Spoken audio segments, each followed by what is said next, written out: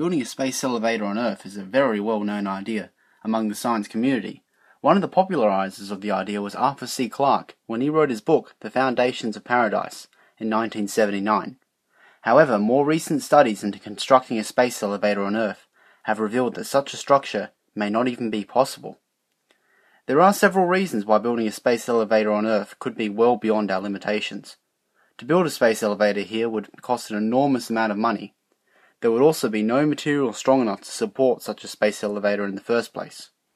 Also, if a terrorist or natural disaster were to strike the space elevator, debris could rain down from the sky and affect many places all over the Earth. Given these problems with building a space elevator here on Earth, there are some other options available. One of these options is to build a space elevator on the Moon, where the gravity is only 1/6 of that on the Earth. One company called Liftport has proposed that building a space elevator on the Moon would not only be possible, but much cheaper and easier.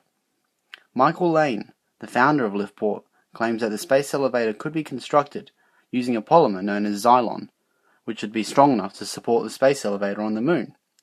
Liftport initially ran a Kickstarter campaign for the lunar elevator in 2011, hoping to reach $8,000 by the end of it.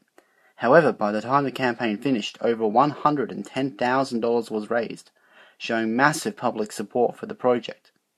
Liftport claims that the lunar space elevator is capable of being built within the decade. However, it is far more likely that more research and development will be needed before any serious timeline could even be considered. Will Liftport build the first lunar space elevator? Only time will tell. Leave a comment below with your thoughts.